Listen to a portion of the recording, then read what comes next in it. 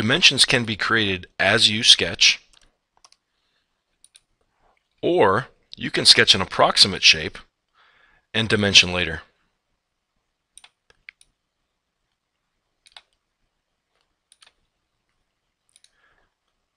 The dimension constraint can be used for a segment length, an angle measure, an arc by its radius, or a circle by its diameter.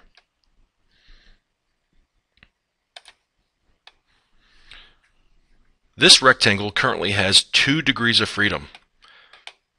In the lower right hand corner it tells me I need 2 dimensions. And you can see I can move this rectangle around. I can fully constrain this sketch by fixing a corner or by using the coincident constraint on one of the corners and the origin. It is now blue and it tells me it is fully constrained in the lower right hand corner.